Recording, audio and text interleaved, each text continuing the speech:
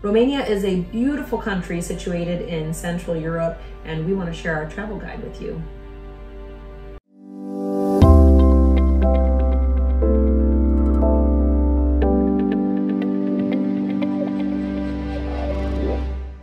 Romania is roughly the size of the state of Oregon in the United States. It has had a tumultuous past, but on Christmas of 1989, they gave themselves the gift of freedom from communism. Today, they thrive with a republic with a multi-party system. You will find lots to do and see in this picturesque country.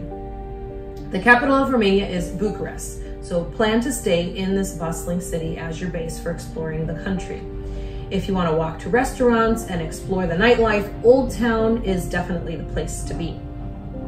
We rented an Airbnb on the edge of Old Town. It was fantastic to enjoy, be able to walk right into Old Town and enjoy the restaurants and enjoy a lot of sights right in that area. But it was also fantastic because it was on the edge of Old Town and it was very quiet in that area.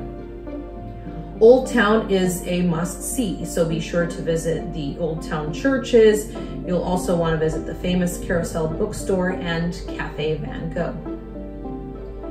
Not far from Old Town, you will find Victory Square. This is the famous square where the battered dictator Nicolae Ceausescu and his wife were shot to death on Christmas in 1989. From Victory Square, head to the Romanian Athenaeum.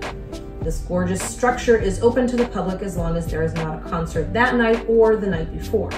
For just a few dollars, you can walk in and do your own tour and take some pictures while you're in there.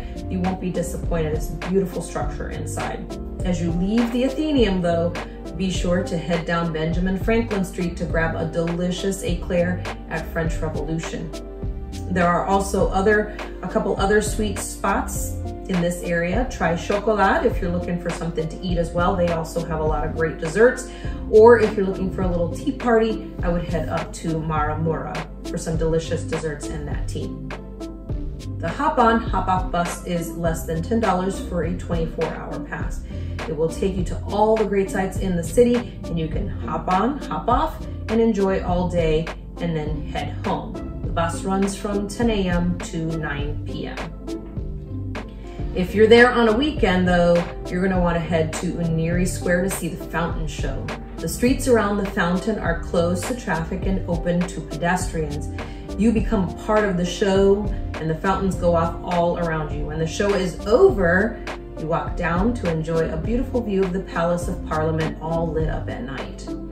If you want to visit the palace, make sure to get your tickets in advance. You can walk up and get tickets, but you may not get in because the tickets do sell out. We used Get Your Guide to guarantee that we got tickets. You can also call ahead and reserve tickets, but you must be able to do so in Romanian. So check the schedule online as the palace is closed during Parliament sessions and when important dignitaries are visiting. We were here for a month and there were only 3 days that it was open to the public where we could visit. If you love swimming and the spa, do not miss Therm Spa. This magical place is located near the airport. You can purchase tickets upon arrival.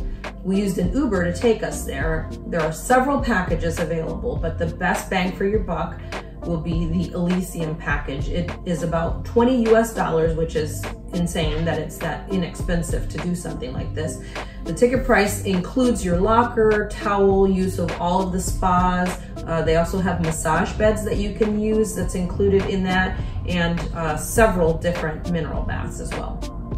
You will have access to the water park area and slides, the wave pools, and then you can also enjoy some time in the outdoor mineral pools as well as a kind of man-made beach area.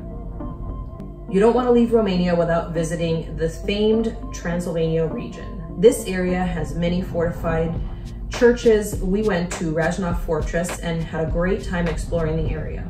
We also had a chance to see some of the original weapons used to fight. The views were not half bad either. Brasov was next on our list of places to visit in Transylvania.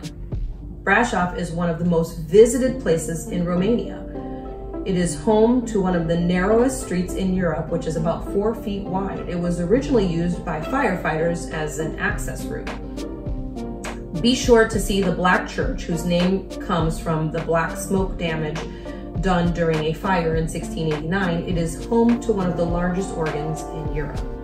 After your visit to the Black Church, walk right over to the Town Hall Square. This is a beautiful area to grab some lunch and to people watch. Lots of places for you to sit there and just enjoy. If the weather's nice, you can bring your lunch over and just have a nice time sitting there, enjoying the nice fresh air and the great views of the beautiful buildings. Bran Castle is on everyone's list when visiting Romania. It is the castle referred to as Dracula's Castle. Walk up the steep walkway to tour inside this beautifully maintained castle. The furniture inside is, however, not the original. It was donated by the descendants of the owners. This castle is thought to have been the inspiration for the Dracula legend in Bram Stoker's novel. Romania is not lacking in beauty, and there is so much to see. This guide is not comprehensive, but it will give you an idea of what you can do and see on your next visit to Romania. Please share with us if this guide was helpful, and let us know in the comments what you liked if you visited this area and what you visited as well.